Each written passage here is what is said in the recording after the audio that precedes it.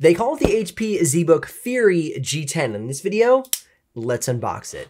This is one of the most powerful 3D modeling laptops on the market. It is a power-packed laptop with the RTX A5000 GPU. Now, in this video, we're gonna be getting into the ins and outs of the design and functionality of the laptop, and we'll be doing the performance benchmarks in a future video. So if you don't wanna miss that, make sure you subscribe and ring the bell. And if it's already out, I will link it up at the end of this video. Here is our power adapter, 230 watt power adapter.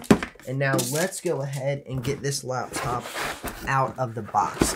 Now, one thing I will say about HP, and specifically the ZBook products, is as nice as the ZBook products are, the packaging is, I don't know, just kind of uneventful. And I know you might say, well, as soon as I open it, it's gonna be gone and I'll probably throw it away.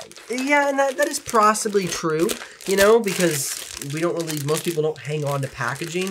But you gotta think about when you unbox an Apple laptop or an Asus laptop, like there's an experience that comes with it that you don't just wanna kind of toss the materials aside. So if I were gonna give one kind of nod to HP, it'd be just kind of up the packaging game a little bit so you can have more of an experience when you open your laptop. Now, this is no thin and light laptop. It is definitely a sturdy workstation. Now, it's not going to have the gamer vibes that we see on other laptops. So we have very nice bottom cover fitting into side panels, but I mean, just look at how big that rounded edge is there. This is a serious laptop. Now, what is this here? I think we can actually unlock. Oh, it's like an unlock. So you can get your, interesting. If you unlock that, and that allows this part of the bottom cover to pop off, if I'm not mistaken. All right, what have I done? What have I done already getting into this crap? All right, we're gonna take the bottom cover off later. So I'm gonna leave that there and we'll pull the bottom cover off later, but I think that allows you to just pop off. Yep, there we go. All right, well, look at it now. So you can literally just pop off that bottom cover so easily. Like, look, that's it, done. And then we can go ahead and you have 1, 2, 3, 4 SSDs and 4 RAM sticks that are upgradable. This laptop is absolutely insane. I mean, just look at this. That is why it's so thick, because you have the standard motherboard that comes on the laptop, and then they have all this customization that can take place. And later in the video, I'm gonna take apart all this and check out the upgrade path and what it takes to upgrade this laptop. But for now, I'm gonna slide the bottom cover back on. But that was really cool to see. You just, bam, slide that right off. That's incredible. All right, now let's go ahead and take a look at the laptop. You can see the basic ZBook design. The Fury is definitely their powerhouse edition. They have the Studio, which is thinner and lighter. So if you're wanting something a little more thin, light, on-the-go friendly, I would check out the Studio. But this is their workstation powerhouse. Now you can see on the left side of the chassis, we have our SD card reader. We have HDMI, DisplayPort, 2 USB Type-Cs, and a power adapter. Now the DisplayPort is nice because you have multiple ways in which you can hook up to displays, HDMI, DisplayPort, and USB-C. So there's a lot of connectivity options with this laptop. And of course, on the other side, you have your security chip that you can insert, and that allows you to lock down the computer. And unless you have that security card, you cannot access this computer. So that's really great when you're working with high-level clearance or just really secretive projects.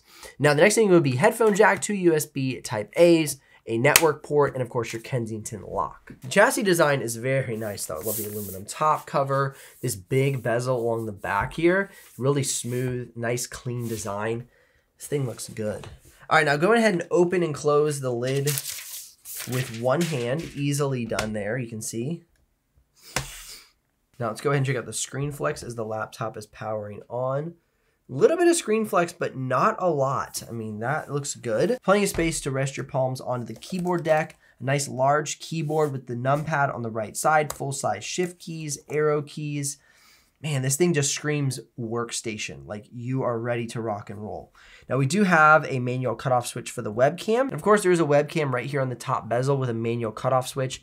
Here's a sample so you can see what that looks like. This is the webcam on the HP ZBook Fury G10 and a little sample of the audio for you as well. Now the trackpad does have the manual click buttons, and the actual trackpad is not clickable itself, but it is going to be touch sensitive. So just keep that in mind. You have the center button to go ahead and navigate around objects in 3D modeling softwares. That's a really nice touch and essential for a serious 3D modeling laptop. The keyboard has a really nice sound to it. It's clean, quiet, has a nice medium key press. These aren't going to be long key press keys.